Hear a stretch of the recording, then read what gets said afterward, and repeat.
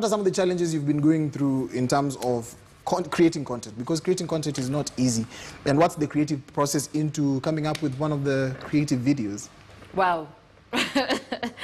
Wow. Yes, only ni tricky, siko sure, but tricky. Yeah. Okay, so one of the challenges, definitely kuna time nafikanga I don't know what to create. Like I just wake up, I feel like creating content, but I don't know what to do. But unajua uzuri ni, most of the content that I do is on TikTok, and TikTok has billions and billions of videos. And TikTok mostly is just about lip sync. So it's mostly about lip sync. So na mwatu naanza kutafuta videos. Kuna time utatafuta videos, utapata videos gani unataka ku create, but uwezi kosa videos za ku create TikTok. Shida ni kutafuta. Kutafuta the videos. Yeah, kutafuta. Okay. That's crazy. You've just said that you have a manager. There is someone who asked me for your number. Nikaambia niko na number ya manager wako, because truth of the matter is I do not have your number. Yeah. So I have your manager's number. Big shout out to Peter Kawa. Who's a very good manager. You decided to have a manager way before. Yeah, immediately I finished high school and I joined Hearts of Arts. It's where I met Peter Kawa, and that is where I got a manager immediately. He started managing you. Yes.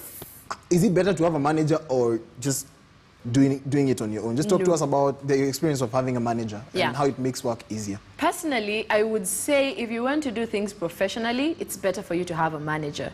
So that you know this industry, we are in a different world, we are in a crazy world, and you never know what deals come, and you never know who you're dealing with. And especially me, right now that it has come at an early age, I don't think if I wouldn't have him, I would be able to deal with what I am dealing with right now, you know? So before even this viral thing came up and all these opportunities of almost every single TV station came in, I was still having film deals and some small TV deals. So you've been there? I've been there. People have just viewed you now. And they think it's Insta-fame.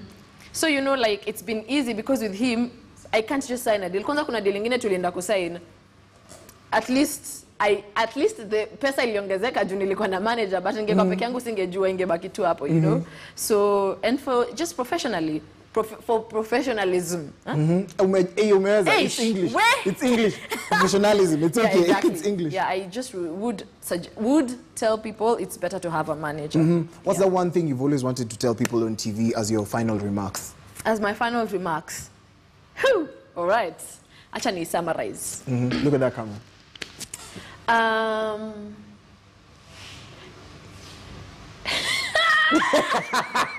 Stima imepotea.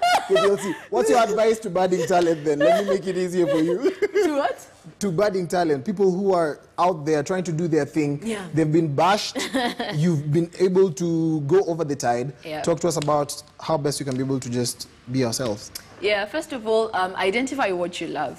Once you've identified what you love, make sure that what you love doesn't hurt anyone else or doesn't harm anyone else in any way. And once you know that, continue doing what you love and continue being consistent and persistent with it. Persistent with it. Persistent. Kizungu iko sawa. Kumbe iko sawa.